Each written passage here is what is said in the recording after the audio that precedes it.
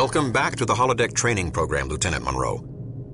Although I am quite confident in your abilities, Starfleet regulations specifically state that all personnel are to undergo fitness and combat readiness training at least once per Earth year. It is now time to begin your training. Are you ready to proceed? I'm ready. These exercises are designed to enhance your skills, Lieutenant. Very good. Let us begin the exercises.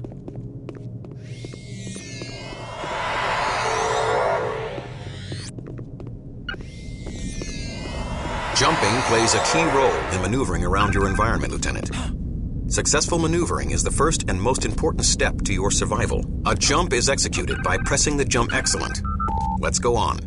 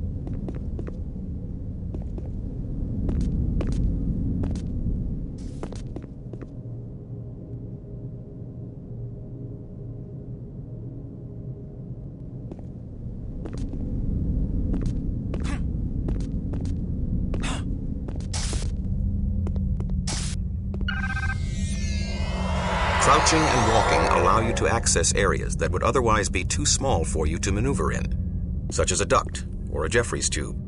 A mission's success or failure may hinge on your ability to move effectively through tight spaces. Very good, Lieutenant.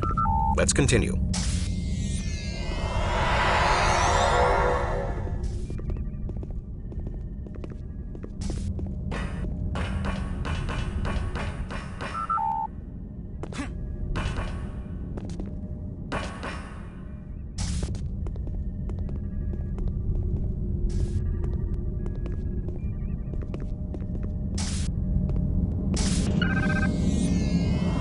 Use both your crouching and jumping skills to clear the following obstacles.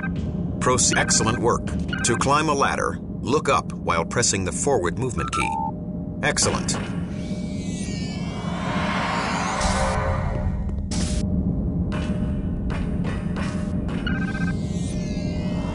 Notice that some obstacles are too high for a standard jump. To clear obstacles such as these, you will need to execute a crouch jump. This is done by pressing and holding the jump key, and then pressing the crouch key while in the air for more vertical momentum. This will allow you to clear taller objects. Utilize both the standard and crouch jump to navigate these obstacles and advance to the next exercise.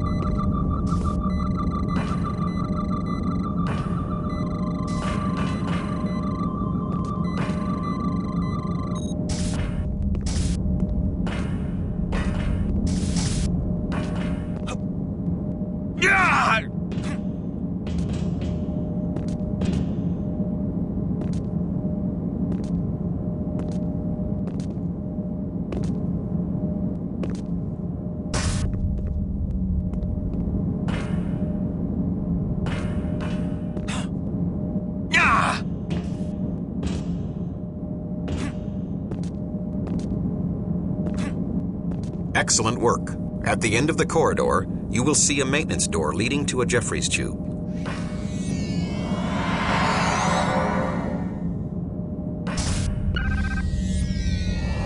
As you approach the maintenance door, execute a crouch walk to enter the tube. Once inside, follow the tube down the ladder to the maintenance door below. We will continue with the second set of examinations when you complete this exercise.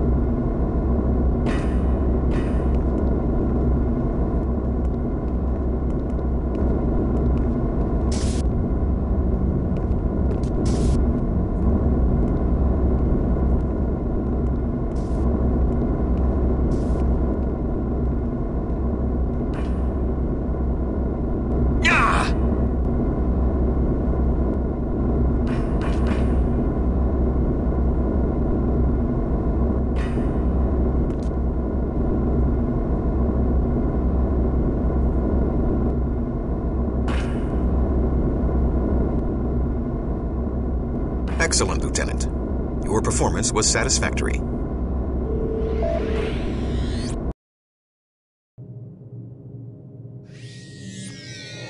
If you are ready, we will begin the second examination. On your missions, you will encounter occasions where jumping will require both distance and precision. In a situation like this, a miscalculated step will often end in injury or death. For this exercise, jump across. Very good, Lieutenant. Let's continue. It is unfortunate, but you can expect to be injured on away missions. Jump or run off this ledge to the floor below. Notice the change in your health status. While your hazard suit is designed to help absorb the shock of an impact, a fall from too great a height will end in injury or death.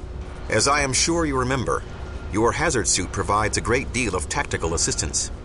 For example, it continuously monitors your life signs, feeding that information to your Tactical Eye Display, or TED. This data can be seen in the excellent work, Lieutenant. Your progress is acceptable.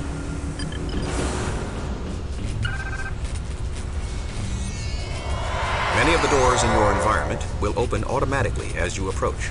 However, some doors, such as the one with the damaged operations panel, are malfunctioning and will not open. Some doors can open, but are locked. A door's locked status can be ascertained by looking for a red or green indicator light, most often found above the door itself. You will notice the light on the functioning door is red, meaning it is currently locked and will not open. If you look around, you should be able to find a switch nearby. Walk to the switch and press your use key.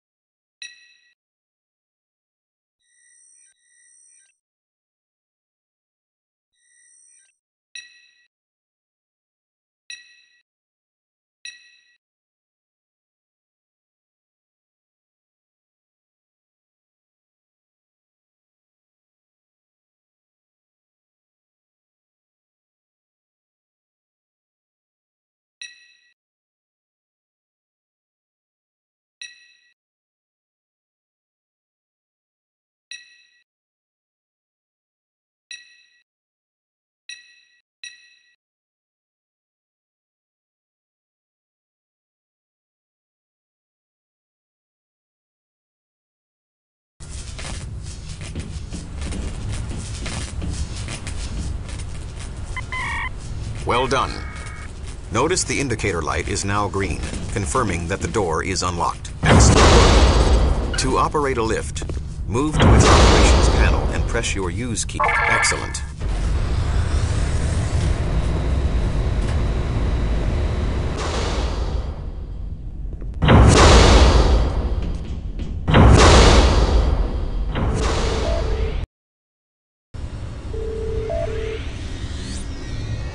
Interacting with your world is vital to your success and survival.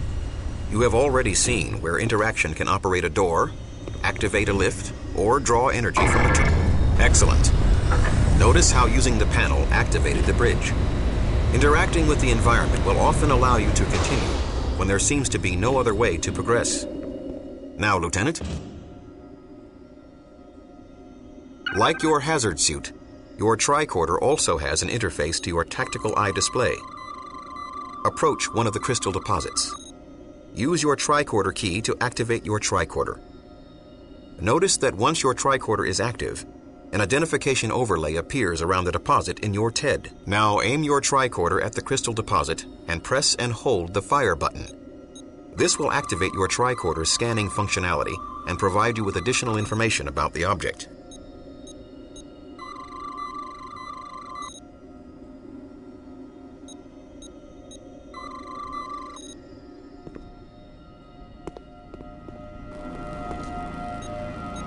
Excellent work, Lieutenant.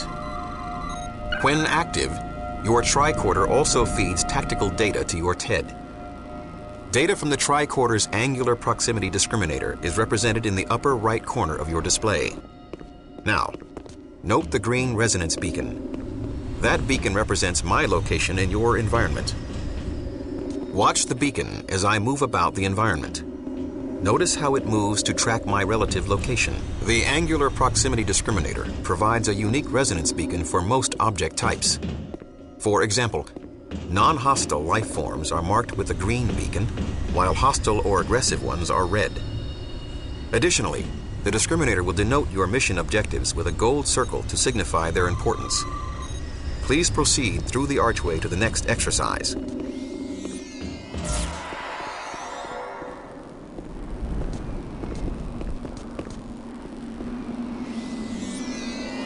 Your tactical eye display is capable of artificially boosting the gain levels in all photonic registers.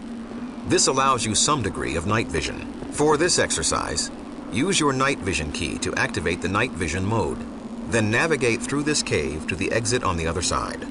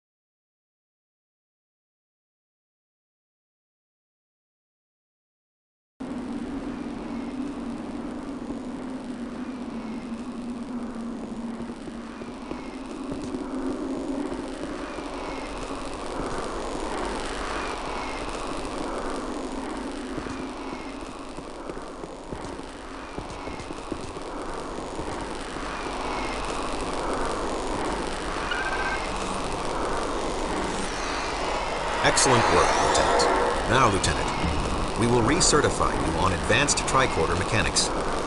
Activate your tricorder and move to the nearby console marked with an identification overlay in your TED. Modulate the console. Satisfactory work, Lieutenant. On simple consoles like this one, your tricorder will be able to modulate the necessary carrier wave itself. Activate your phaser by pressing the weapon group key. Your tricorder will lower and your phaser should be readied. Notice the red force field impeding your progress. To disable the force field. Excellent work, Lieutenant.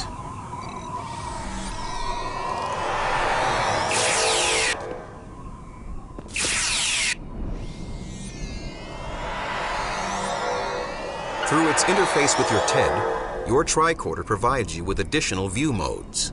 Activate your tricorder and press the alternate fire button. notice how your view changes. Your tricorder is now feeding information on the structural of nearby objects directly to your TED. In this view mode, you see stress fractures and structural weaknesses that would normally go unnoticed. Note that objects with structural flaws are often susceptible to weapons fire. A satisfactory performance, Lieutenant. Let's move on to the weapons examination.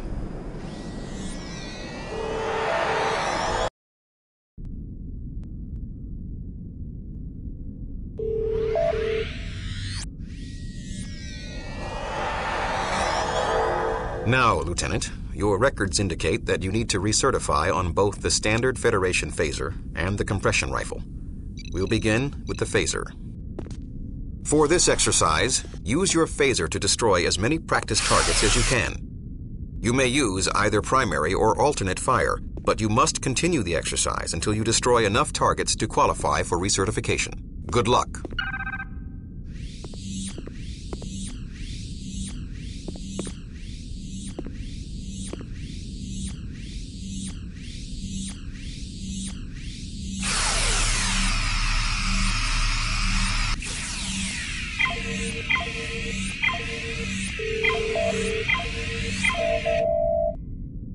Excellent. We will now repeat the exercise for the compression rifle. As with your phaser, you may use either primary or secondary fire. However, you must continue until you destroy enough targets to qualify for recertification.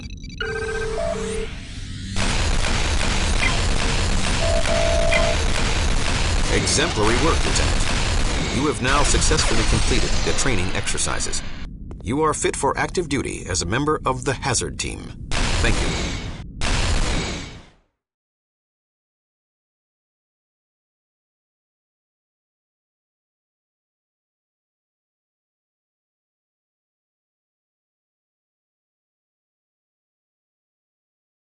On Stardate 483...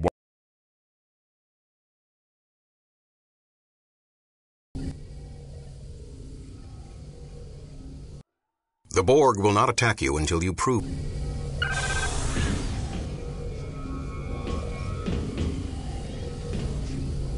Cover me!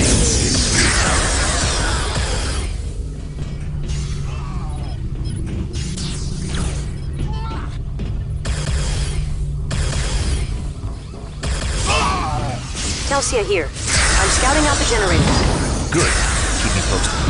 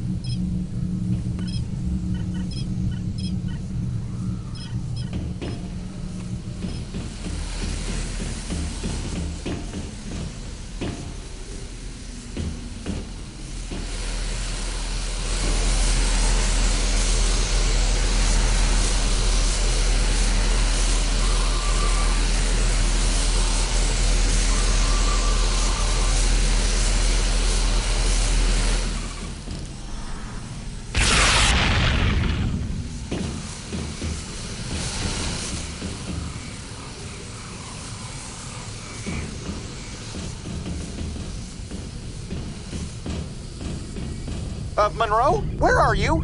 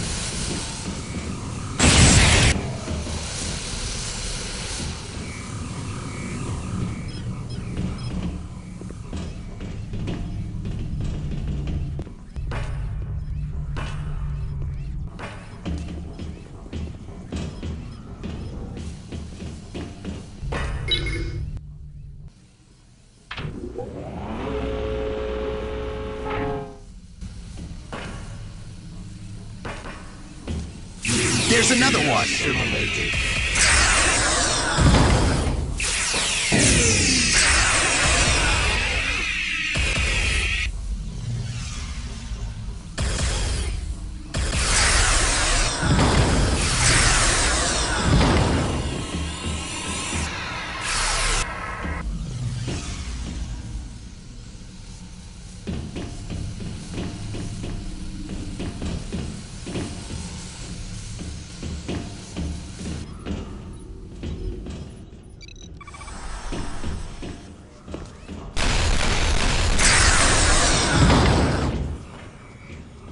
Monroe, over here!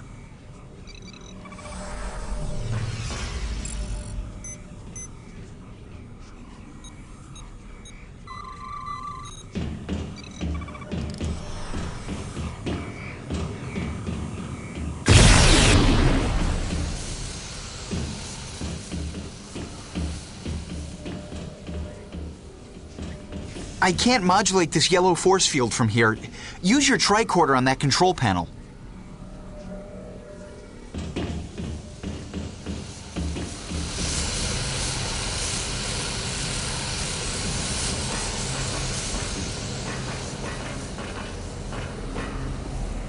Could you use your tricorder on that control panel?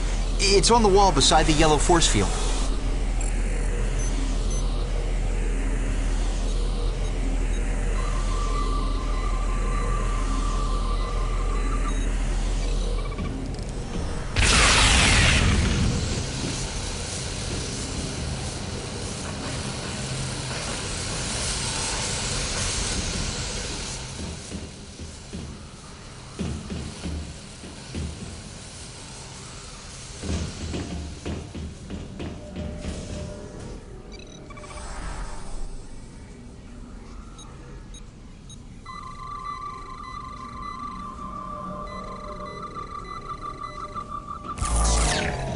The force field's down. Thanks.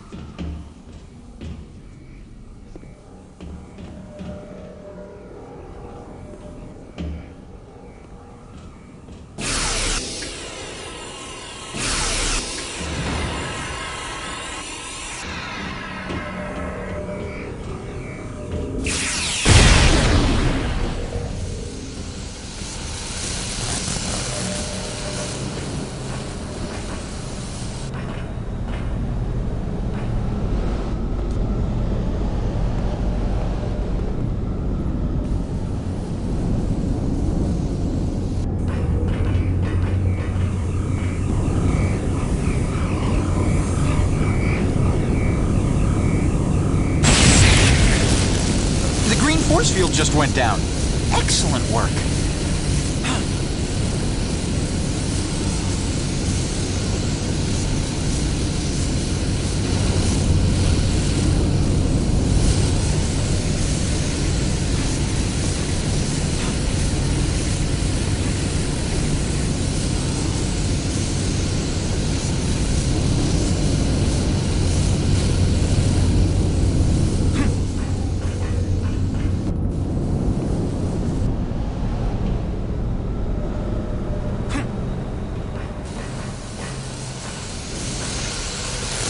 Let's find Telsia.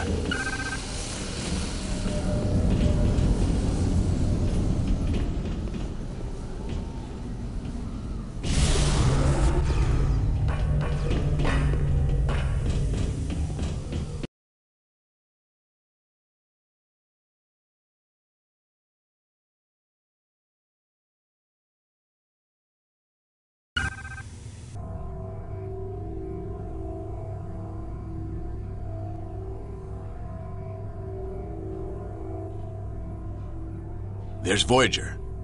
Trapped. I wish I was back there, recalibrating antimatter containment fields. We are the Borg. Resistance is futile. You will be assimilated. They're active. Use iMods. The Borg can't adapt to them. Resistance is futile.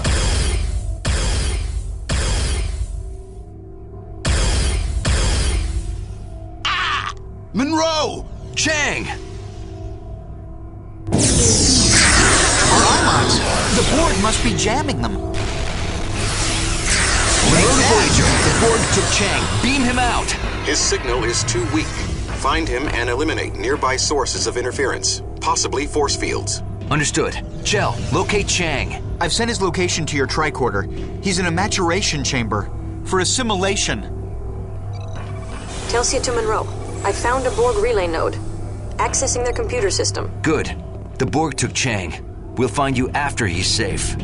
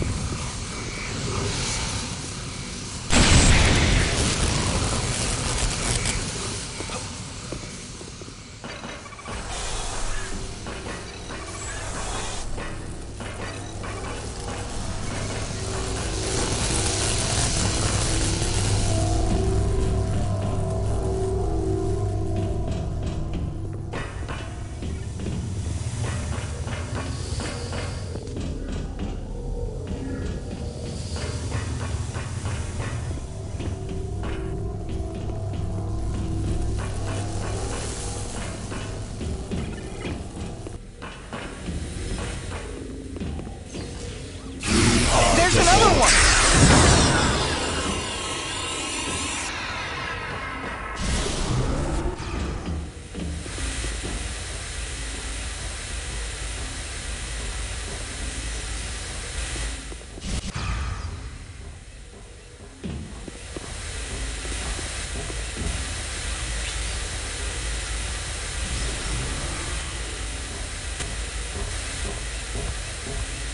Cover me!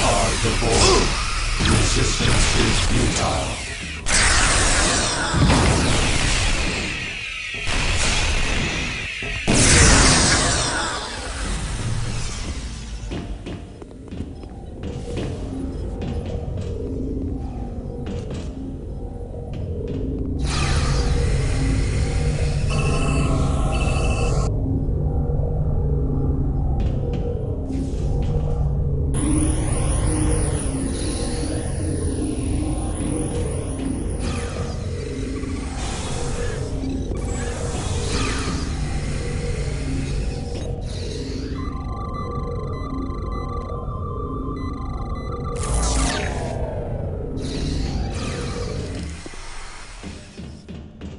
Chang is below us, but the only lift control panel is up here. Stay here and operate the lift. I'll get Chang.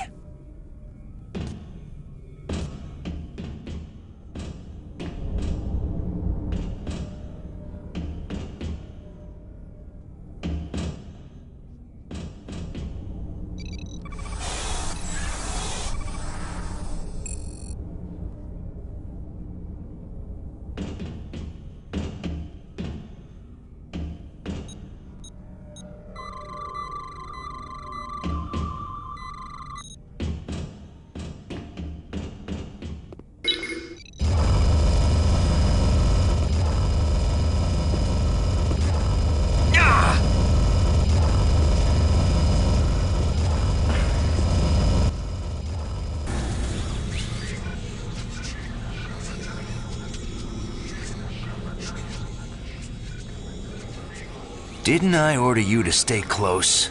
Get out! Negative. I'm shutting this force field down. Don't go anywhere. We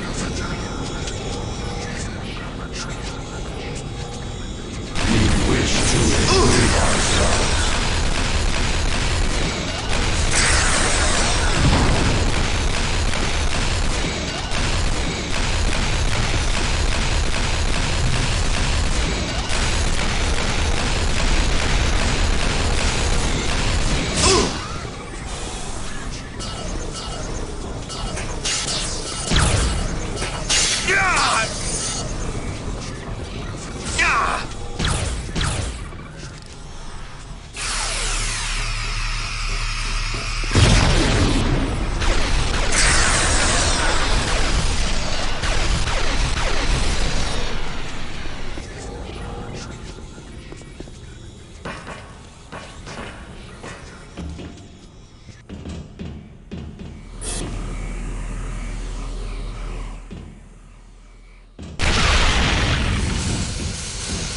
Monroe, there's a force field up here we'll need to get through. My scans indicate the power source is on your level.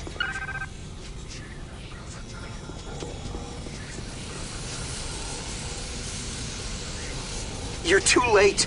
Chang's been assimilated.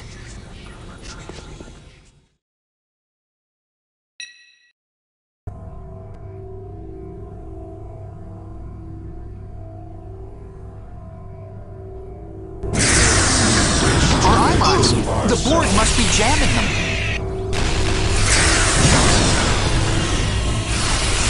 Monroe to Voyager. The Borg took Chang. Beam him out.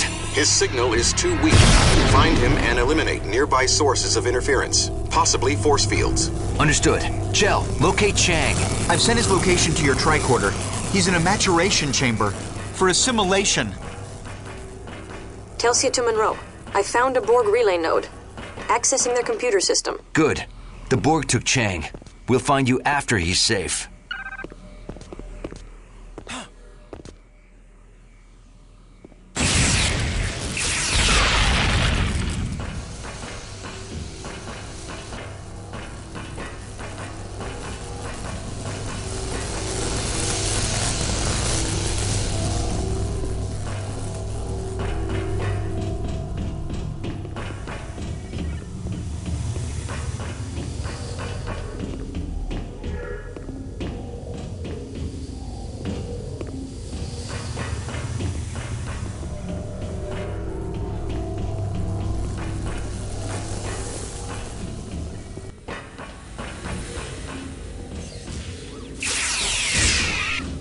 There's another one!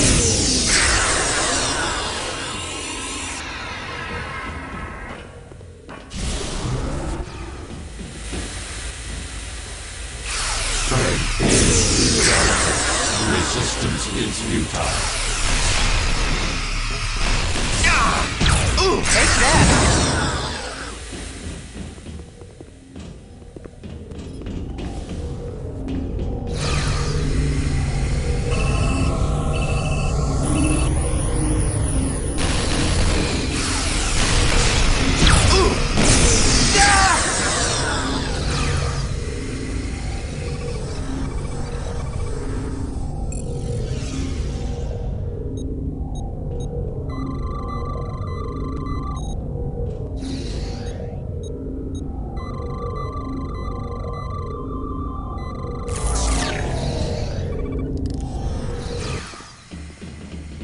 Chang is below us, but the only lift control panel is up here. Stay here and operate the lift. I'll get Chang.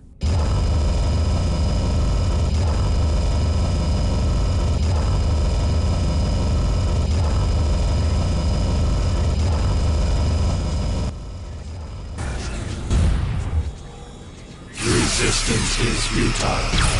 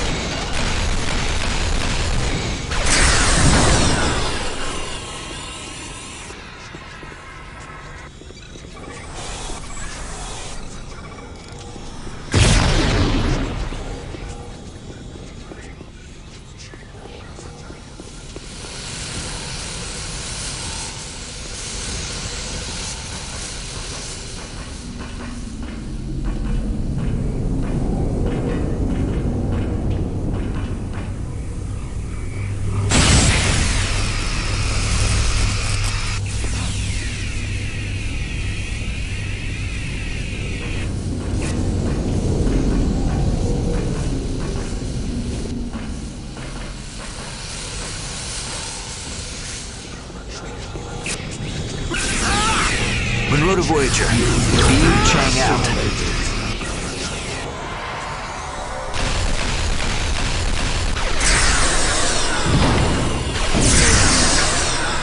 Monroe, there's a force field up here we'll need to get through. My scans indicate the power source is on your level.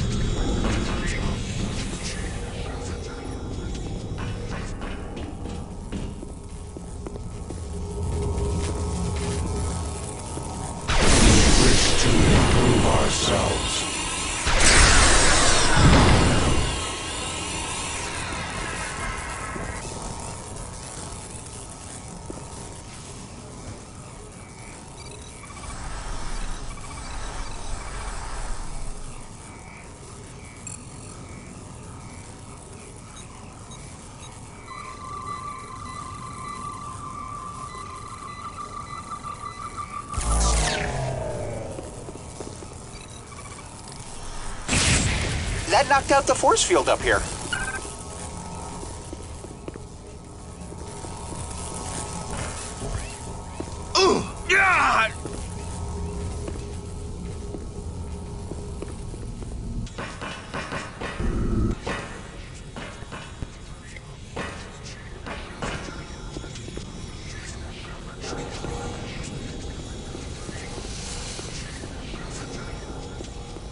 Okay, Chell. Yes, sir. Ensign Chang is safe. Locate Ensign Murphy and complete your primary objective.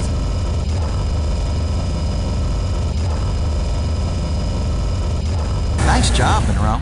Let's go find Telsia.